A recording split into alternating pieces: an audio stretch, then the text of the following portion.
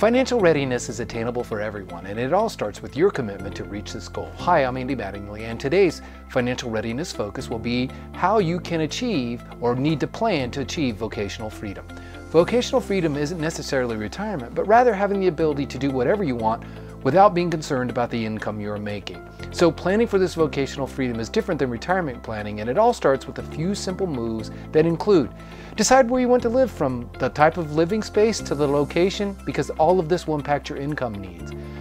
Describe your intended lifestyle, from how much you plan to travel to how frugal you want to be with your spending. Develop strong money habits and avoid the behaviors that will be detrimental to your financial situation.